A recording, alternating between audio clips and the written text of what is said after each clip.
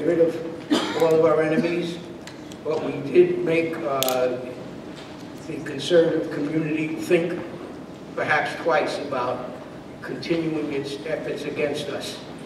With the retention of the Senate and with President Obama in office, we are hopeful that the federal government will not overstep its boundaries and try to take away the traditional rights of public pensions that are generally controlled by local and state governments. So that's very important, and that's why you're attending this legislative conference this year.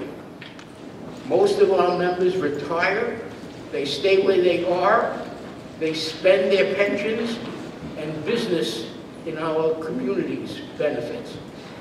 We invest trillions of dollars in American companies, and this investment in American companies is going to help us continue to fight the recession that started in 2008, and we're going to be a big mover in getting out of that recession. And you have to educate the people that you're going to be speaking to tomorrow and let them know these facts.